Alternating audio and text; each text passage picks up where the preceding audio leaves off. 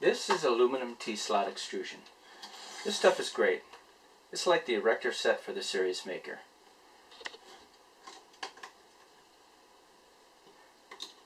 It allows you to make an accurate and rigid frame with little or no fabrication skills.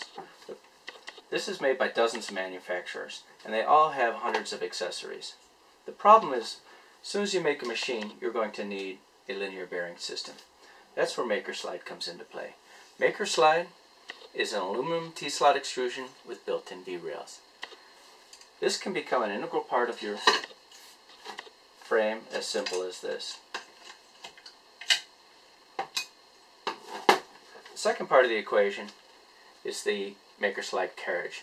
This uses V wheels that ride on the V groove.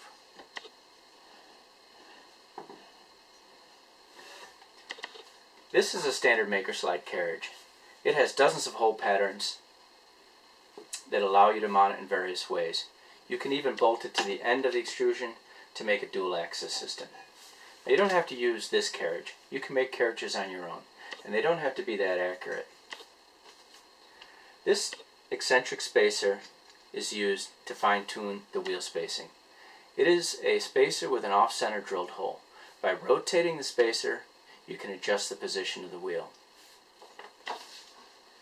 These two wheels have those spacers in it. So I just put a wrench on the hex and simply rotate the wrench to bring the wheel into firm contact with the V-rail.